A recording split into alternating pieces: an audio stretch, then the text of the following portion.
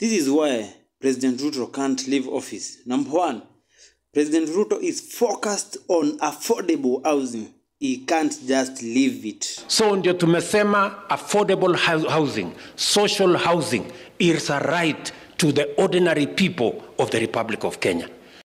The second one is President Ruto is determined to ensuring this country changes hata kama kuna problems right now. I am confident that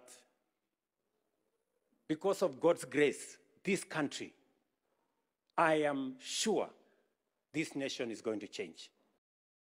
The third one is, as the President of Kenya, you are entitled to the highest form and kind of security in the country.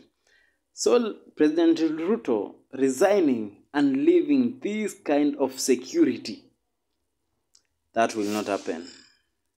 The fourth one is that President Ruto, during his campaigns, President Ruto left and used a lot of billions to his campaign.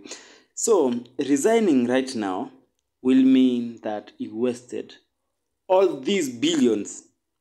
So he has to remain as the President of Kenya to gain and retrieve that money back.